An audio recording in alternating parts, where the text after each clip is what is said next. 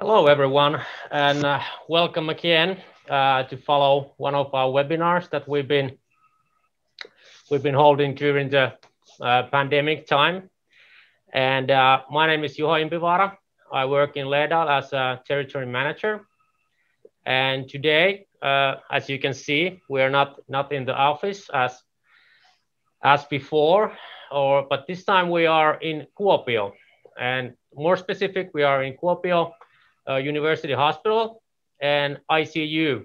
So intensive care unit is the place for today's webinar. And as you can see in the video, I'm not alone here. So with me, I have our clinical specialist Kirsi-Maria Metsävainio here as well. So Kirsi-Maria, could you please introduce yourself to the audience? Thank you, Juho. Hello, everybody. My name is Kirsi-Maria Metsävainio. I'm an anesthesiologist, and I work as a clinical educator or a person who is responsible for our simulation education in the Kuopio University Hospital in the Center of Clinical Education. And today we are very happy to present you a case scenario from our intensive care unit educational program for a respiratory distress patient. Our Kuopio University Hospital is one of 5 university hospitals in Finland. We are in the eastern part of Finland, in Kuopio city area. And we have about 600 beds, and the area around our own hospital is about 200,000 people, and the whole area of our which we are responsible is about 700,000 inhabitants. So we have a personnel of 4,000, mainly nurses, and about 800 doctors. And here in our intensive care unit, we have 14 rooms and around 30 beds. And the staff has about 120 nurses, and the doctors who are doing on call here in the ICU are around 30. So we have about 150 persons to educate for a simulation education, and we have had quite many programs for them, like the first hour for the intensive care patient, the child patient in the extubation and intubation protocols. And also, which is very interesting because we have a cardiac heart surgery center here in Kuopio, we have doing a re-sternotomy training, emergency re-sternotomy training for our personnel, in which we use a Laerdal mannequin, which has been opened and modified to make a re-sternotomy for the patient. So we have quite nice setup of simulations, but we could use more. And now we are planning to do simulations which concentrate on the neurological failures, respiratory failure, and also circulatory failure, and doing that kind of thing. And this is one of our respiratory failure cases, scenarios, which we are now presenting to you with Juho. Thank you, Kirsi-Maria. And before we go that, as it says in the topic, our today's topic is plan, execute, advanced respiratory care simulations, and we will talk about that. And Kirsi-Maria will tell us a bit about the planning and the executing, of course, as well. But before we go into that, could you please describe what kind of facilities for simulation training you have here? Since all the audience can see, we are in the patient room now, but what kind of other simulating facilities you have here in Kuopio? Well, we were the first Finnish university hospital to get its own simulation center. It's in the downstairs in this quite new building, which was built 2015. And we have 2 simulation rooms there with a connecting machine room or operating room, and 3 lecture rooms. It's quite small, but it is sufficient for our needs, but we are doing a lot in situ simulation. So we try to bring the simulation to the real place, like in here in the ICU, or in the emergency room, or in the, for example, in the operating theater. So it is the best to train professionals, in my opinion, to do the simulations in situ, because there, as you can see, the equipment, all the medications we have in the background, which you don't see. There's a medication, automatic medication cabin, which would be used by nurses and other things. It is familiar, and the solutions which Laerdal has been producing, like advanced mannequins, like SimMan, which can be put onto the ventilator and which can be intubated. And now it is in our servo eye ventilator all the time. And also we have been able to put the Laerdal patient monitor to our normal regular monitor with the screen share. So the nurses and doctors can look just right where they usually look. Okay, doesn't look like the normal monitor, but we have also tried the Laerdal solution called Vital Bridge, and it has been working very well in our cardiac care unit. And then in that you can put a real monitor with simulated parameters, and that works quite nicely and helps the personnel to get the feeling of real situation during the simulation. When evaluating the results of the simulation training, how important do you see that we can use the real equipments in this case and the real environment that we are now? It is, I think it's very important because the ability, the immersion, it's called immersion into the simulation. It gets better with the real equipment and real environment. So the problem with adults is usually they think we are playing with mannequins. No, we are trying to simulate the reality, the real things that they do in the real life. And when we are in the real environment, it's much better that way. Yeah. Thank you. I think we're ready to move forward to our patient case. But before that, behind me, maybe you can see I have an iPad here for that reason that I will see your comments and answers. So what will we do next? That we will start going through our case that Kirsi-Mari will go through in a couple of minutes. But please, when we ask questions, what would we do next, or what would you do next? Please write your comments to the chat box, and then we can see your answers from there, and maybe continue the simulations towards the way that you wanted to go. But yeah, so any comments, any questions, please write them in the chat, and we will go through them. And also this whole webinar is recorded, so you will be able to see this afterwards and share it to your colleagues if they're not around today. But yeah, would you please explain a little bit a case and the setup that we're now having here? Sure. Okay, we have this case.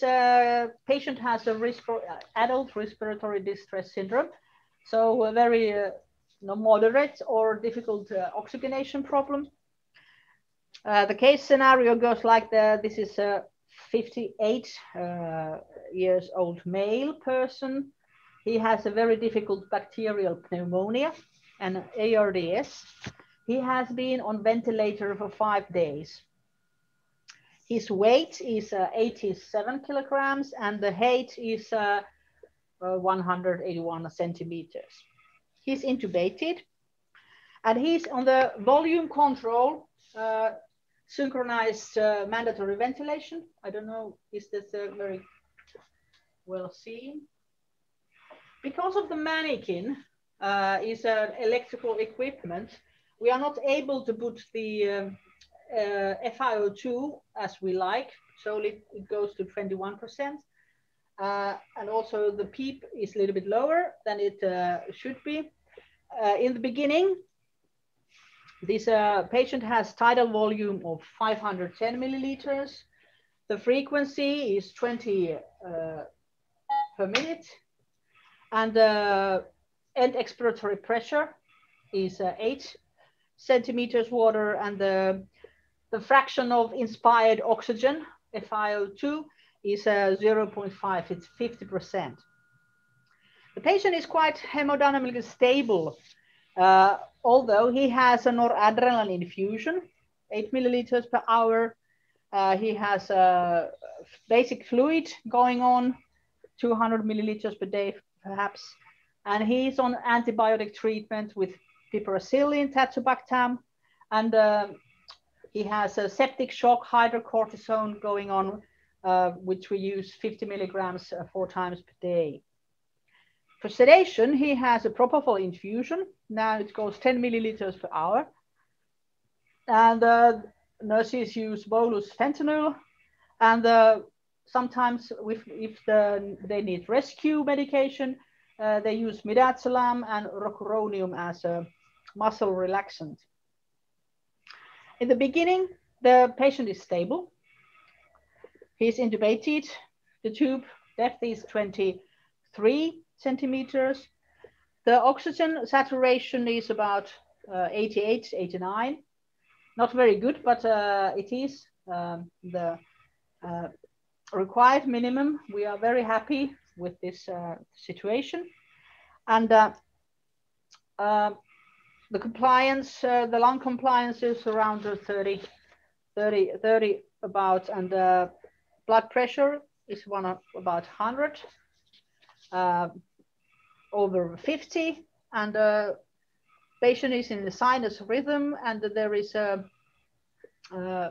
rate of frequency of 115 beats per minute. Patient is sedated with propofol and fentanyl boluses, and it starts to wear off, and the patient starts to breathe more spontaneously. So he wakes a little bit up. So let's see what happens. I don't know if you can see the monitor really well. Yeah, the patient starts breathing and maybe moving a little bit his head, like here. And the problem is that the saturation drops to 81 to 82. So question is for the participants or you in the behind the camera. So what would you do? Would you rise FiO2? 1. Would you rise tidal volume? And how much? Would you change frequency? Rise or get it lower? Would you give fentanyl? Would you give midazolam? And would you give rocuronium? And which amount of fentanyl, midazolam, and rocuronium would you give? Now you have a minute or two to answer these questions. So, and I will say them again. So would you change FiO2, the inspired oxygen? Would you change tidal volume? Would you change frequency? Would you give any medication, fentanyl, midazolam, rocuronium, and how much would you give? This is like some kind of not a competition, but a quiz for you. Yeah, so please go ahead, write your answer to the chat, and we can continue after that. We will continue anyway, so don't worry. We won't stop here unless we don't get any answers. But yeah. In our simulation scenario, the participants are seeing this situation. They have to adjust. They have to adjust the treatment of the patient according to the situation. So they have to respond to the problem. Are there any? Not yet. Suggestions. What would you do?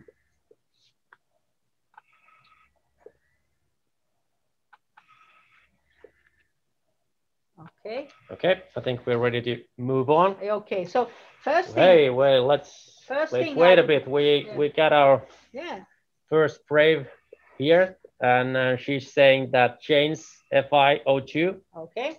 But happy that I'm not treating the patient since I'm not specialist. Just one curious attender who is joined to our webinar. Okay, I will change the FiO2 was in the beginning it was 50%. 50%, so I would change it to maybe to 60 or 70% from here. And because the patient is breathing, he's doing a lot of breathing work, he's restless, I would give him sedation, fentanyl, 50 micrograms from the beginning, maybe midazolam 1 milligram, and see what effect that has. Does it calm down? And with these medications and the FiO2 rise up, the patient calms down. The spontaneous breathing goes away. He's again very calm. But we have a problem with oxygenation.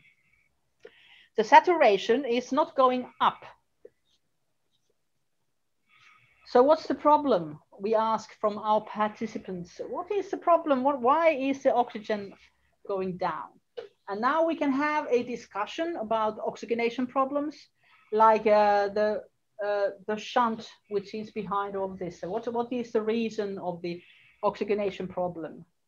And what would you do if you have this kind of problem? It is important always check if the delivery system is okay. Is the tube on the place? Is the cuff filled or the cuff pressure? We are measuring cuff pressure continuously, not in this simulation, but usually on the normal patient. So if it's okay, is there any problems somewhere else? And then the first thing to go after the sedation is okay would be to change the ventilator settings. So how would you do? What would you do next? Would you change tidal volume? Would you change frequency? Would you change positive and expiratory pressure, PEEP? And how much? And remember, we are on the volume control. We are on the volume control mode with the SIM, so spontaneous mandatory ventilation. And the peak pressure is going up to 35 now in our simulation. So also the plateau pressure is getting very high, and you might remember that the recommended plateau pressure should be around 28 or not exceed 30. Yeah, there's a couple of comments, and also give some midazolam. So that was probably for the first question, which is correct. And then there's a question: how much is the PEEP now? The PEEP in the patient is right now, it's 8. How many fingers? 8. So what would you change in the ventilator settings? In our ICU, the nurses are doing lots of adjustment of ventilators, and they are. But this kind of situation, they might ask the doctor, and we have lots of young residents who are very familiar in the operating theater, but not so familiar with the ICU patients. Should we go through at this point that what have we done so far? Yeah. So basically, the situation from the beginning, it hasn't changed much. The saturation, it's going low, low still, and What's the clinical status of the patient now? Blood pressure is also a little bit lower, but we gave him sedation, propofol, midazolam, fentanyl, and so on.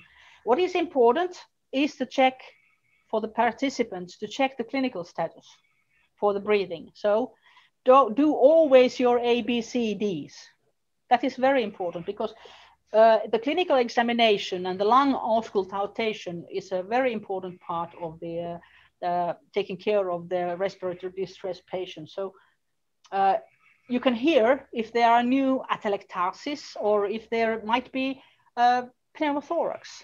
And also an ultrasound on the bedside is important to do rehearse so that young resident, young doctor can start and learn problem solving skills. So what he should do, check the auscultation, maybe check the lung ultrasound and so on, and then change the settings of the ventilator. Yeah. So any suggestions from the chat? Yeah, there's a question that what will happen if you increase PPV? What is it? PPV.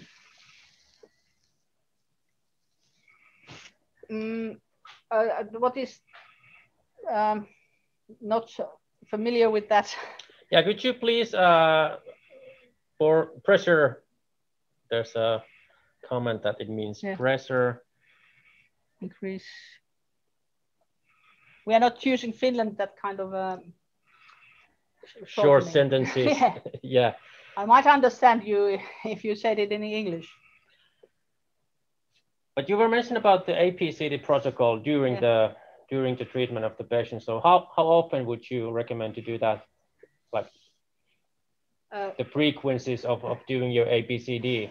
Well, our nurses are doing this one time per hour, but doctors usually once or twice per their shift, depending on. Yeah. I only understand per PPV and positive pressure ventilation. So I'm not sure. The first thing to use when the oxidation goes lower is to increase the positive and expiratory pressure. So we open the alveolus. I would increase the PEEP from 8 to 10 or 12, or maybe you shouldn't fix on the even numbers, so maybe 1 or 11 or 13, whatever makes any difference there. Another thing is the tidal volume also. But we need to remember that when we are treating the respiratory distress patients, so the recommended tidal volume is 6 to 8 milliliters per kilogram. So don't exceed that. But a small increase in tidal volume might recruit more lungs for the delivery of oxygen to the patient. So we try to recruit the lung in the situation when the saturation falls down. Of course, to the clinical examination, we might use also the arterial blood gas sample. And we have any answers or results for, we can give the to participants, say, results from arterial blood gas if they like to check it out. And also a setup for X-rays. If they need to take a thorax X-ray or like to take it, we have prepared for the simulation a setup for thorax X-rays. And of course, we have a CT scan for in the beginning, how does the lung look like? Yeah, we have a comment that good answer for unclear questions. So thank you, Kirsi-Maria, for that.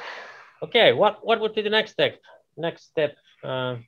Okay, we increase a little bit of tidal volume, maybe maximum 50 milliliters. It depends how do you like to do it, how do you look at small steps. I recommend the more critical patient, the smaller the steps. So don't make big moves. Make a small moves and check it, wait out what happens. Because when you increase the tidal volume and when you increase the PEEP, you affect the intrathoracal pressure, and when you affect intrathoracal pressure, you affect the heart, because a heart-lung interaction is utmost importance, and the heart and lung ultrasound has evolved in last about 10 years as a very important tool for ICU patients. And we don't have such a mannequin where you can really do the ultrasound examination during the simulation, but I would like to have some that kind of mannequin that you can do and learn from the ultrasound results and to go on with that within simulation.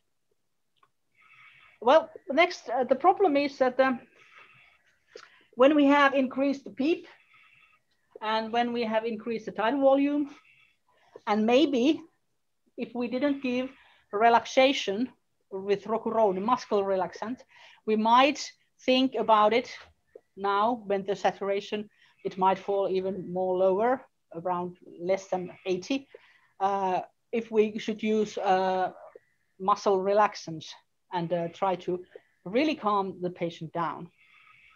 As we know, the prolonged sedation and muscular relaxation are risk factors for critical neuropathy, critical care neuropathy and polyneuropathy. So it's very going up and down with these choices and decisions we make. But now we have a very high airway pressure. It goes around 40, and the plateau pressure, which can be measured, we use it with this servo, and I think it's available in other ventilators.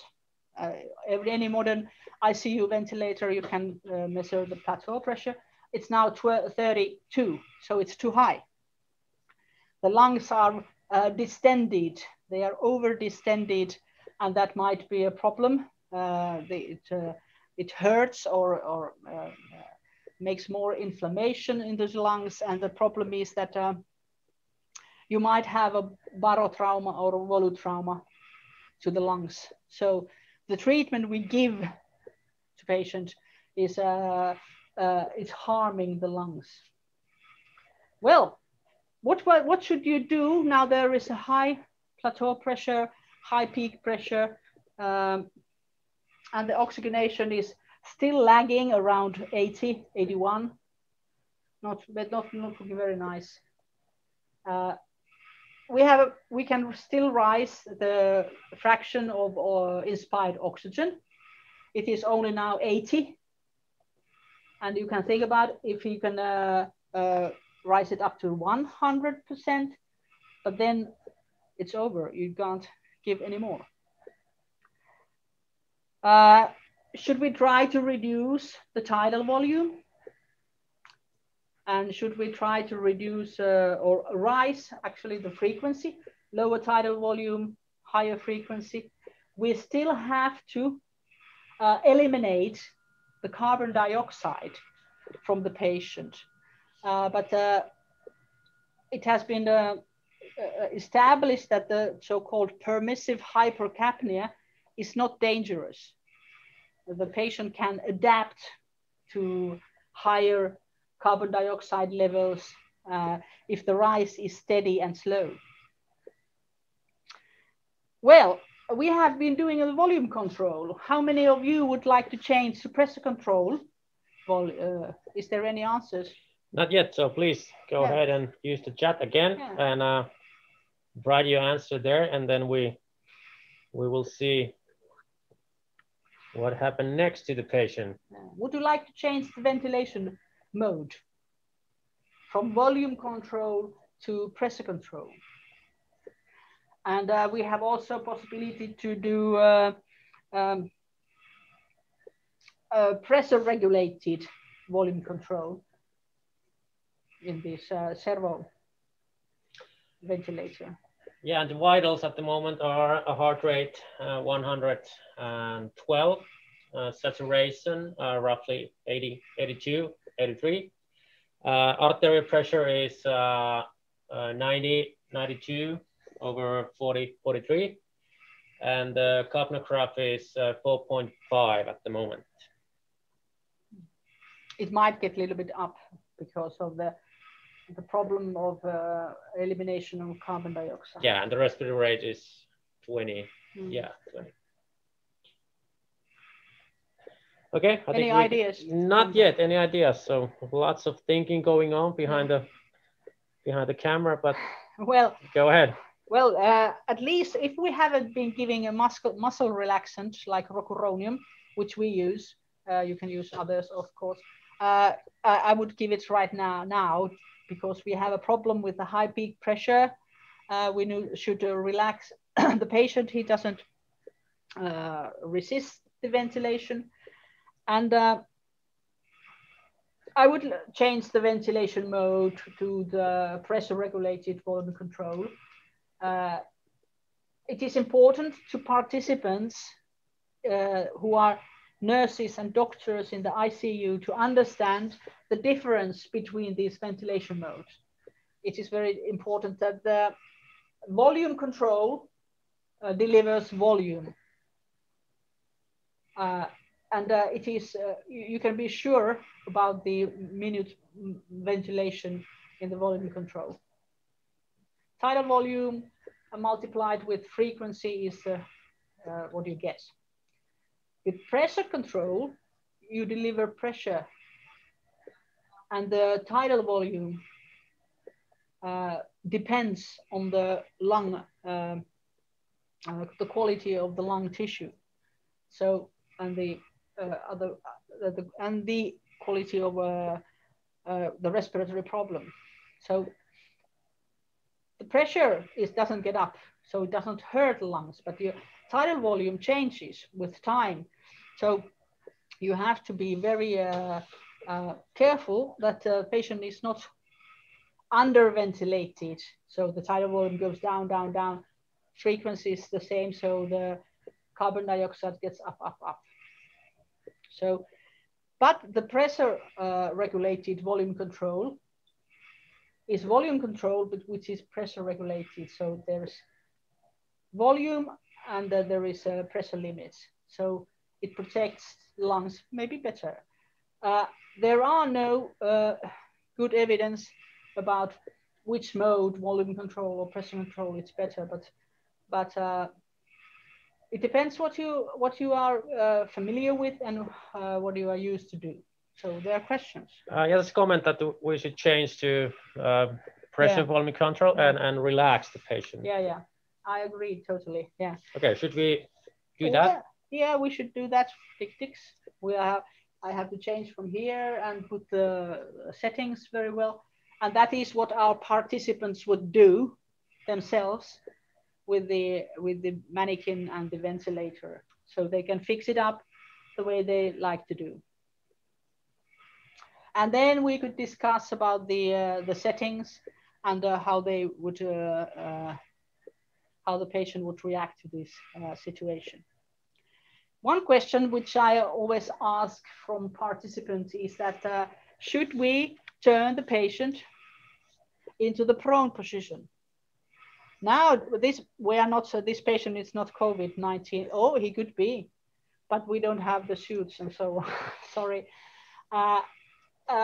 During the pandemic and COVID-19, the prone position has been the rescue method for many, many patients. And in our own ICU, we have treated about only 30 COVID patients in Finland. The COVID-19 has been very calm, but we have had some patients, and one or two in ECMO, and lots of them in prone position. And we have been rehearsing through simulation, turning the patient into prone position. And that has been a very, very good simulation too, because you have to remember certain points and safety points, and so to get the good things out of the prone positioning.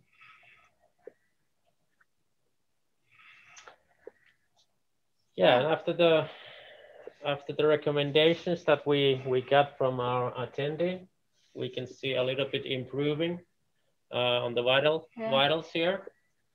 So the heart rate has increased or decreased around 90. The saturation is roughly 90 as well. No significant changes in blood pressure, and capnograph it's about the same, so 5.2 at the moment. Yeah, I would take now an arterial blood gas sample and check it out, the vitals, how is the oxygenation, how is the pH, what has happened to carbon dioxide, how is the patient faring, and do the airway breathing circulation just evaluation again to see that this is okay. Then I can go to coffee after the treatment, after this difficult case. If we think about, we go a little bit back and we think about the planning the simulations. You mentioned about the thorax pictures, for example. So would you be preparing to display some ultrasound pictures for the participant here, or EKG, or what kind of more information would you provide? I would do that. I know that the Laerdal simulation system is able to go and see there, but that's not the normal way. We can't see them on the monitor. So I would set up a laptop computer with these findings, because when doctors ask for example, thorax X-ray, there comes the radiology department nurses. It takes time. It takes they take the picture, and then you go somewhere to see it. So I would make this situation as real as possible. So the doctor goes, and then he has to tell the team what are the findings. So that is also the treatment of the intensive care unit patient is teamwork. Yeah. And one of the main objects of our simulation training is enhance the teamwork. Yeah. And I think that is very important when we're treating critical ill patients. Talking about realism and immersive, so do you like to take the real time that goes to that in the real situation as well? I mean that taking an X-ray, it takes what, 10 to 15 minutes at least. So do you like to use the time as it is in the real life, or make it faster, or what's your opinion on that? Yeah. Well, if we have, for example, we don't have radiology department nurses here. So if they want to take an X-ray, we have something simulated background, for example, a plastic, what it is. The nurses need to lift the patient safely. Our beds are not that you can put the cassette under, so they have to lift it and put it under the patient. So they have to do it as a team. They have to do it, prepare safely, because the loss of the tube in this kind of patient is catastrophe. So that is a very important thing, that you use, make ICU procedures safely. And then when they have done it safely, the doctor gets the picture and can interpret it and tell the results to the team. Yeah. Okay. What next? What are the next steps? Well, our patient is feeling quite well, so we go to the coffee. So everything, we enter scenario. As you can see, this was three steps, different steps, and you can also drive it on all the time. So you can have the learning discussion or debriefing after the sets, but you can also stop after every step, so-called rapid cycle education. So you can discuss what you should do and why did you do like that, and what should you do really, and then go forward, like in a way we did now. Yeah. This kind of simulation that we have been now going through pretty well here. What kind of target group would you recommend it this, and what would be the what kind of knowledge do the participant needs to have before taking apart a simulation like this, as it is like advanced simulation? So I assume this can't be the really first simulation that they are attending, or do you disagree on that? Well, when the nurses and doctors, they come to work here in the intensive care units, they are treating patients like this. Yeah.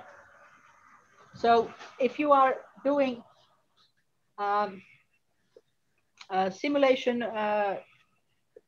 in Finland, I don't know how it's in other Nordic countries, but in Finland, we try, usually our educational system is just throw the patient into work, the person into the work.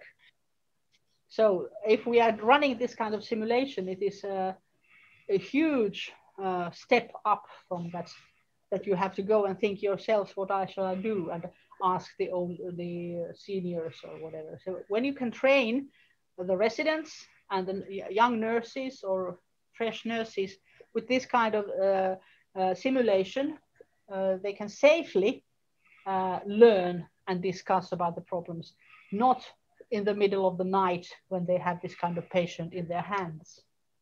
Yeah, that's our main object, to establish this kind of training.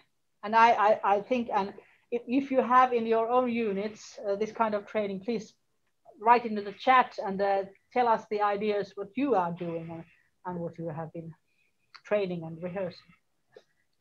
During the pandemic, did you have a need of familiarizing a new staff to the ICU? Yes, we did. Yeah. Did you use simulation for do that, or yeah. Do you know how it was executed? Yeah, we had this prone position turnarounds, and then we had this operating theater nurses getting working in the ICU, and we had some e-learning material which they could use. But in Finland, we were prepared for this kind of a pandemic catastrophe, and it didn't come. So we changed back into our normal system, and it has been quite enough. And we haven't needed the extra stuff from the operating theater. I think only in Helsinki they have had this specialized COVID-19 ICU working in the different place, not in here in Kuopio. Yeah.